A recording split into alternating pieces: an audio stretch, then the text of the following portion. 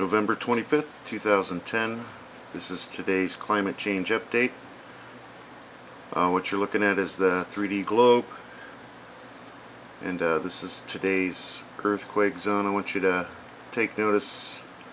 Arkansas still very active right next to Puerto Rico. And again in Yemen we had a 4.6 today, and for the week it's still been active in that 4 range. And again, you can see all the very active spots over the week as the volcanoes. Look at that, around New Zealand, a lot of aftershocks. And Puerto Rico. Look at the Midwest here. So on we move to the Living Planet, and they are reporting snow and ice to create travel trouble in the upper Midwest. Canada record cold plunges British Columbia into deep freeze. The U.S. Northwest freezes as rare blizzards whirls through. Something about your dog being smarter than your cat. 6.1 that happened in Papua New Guinea on the 23rd. Something about flying snakes. Earthquake in Taiwan.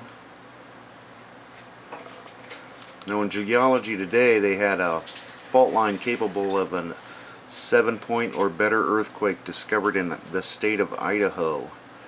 They're also covering the activity in Gunung Bromo volcano, and I believe that's another one in Indonesia.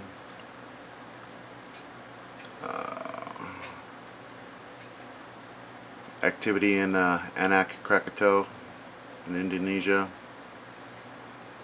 Something about plankton shootings off the west coast of Africa. Now the RSOE today, they're reporting the snowstorm in North Dakota, the upper Midwest, United States, and all the problems we're having there. Flash flood in Sri Lanka, they're having a lot of rains. I guess tens of thousands of people were being evacuated. And they're reporting extreme weather in Tanzania. Now they're talking about they're having heavy rains and stuff, but there's such a lack of trees there. They mentioned something about working with a gold company. I wonder what happened to all the trees. And of course the volcanic activity in Indonesia. And on Ice Age now, 4 volcanoes acting up. Blizzard warnings for Britain as temperatures plummet.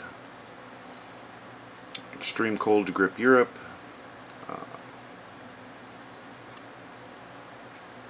Utah blizzard. The list goes on and on. Record snowfall in Squaw Valley.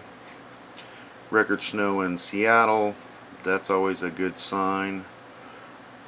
More than a foot of snow forecast for Idaho. Vicious storm strikes Pacific Northwest.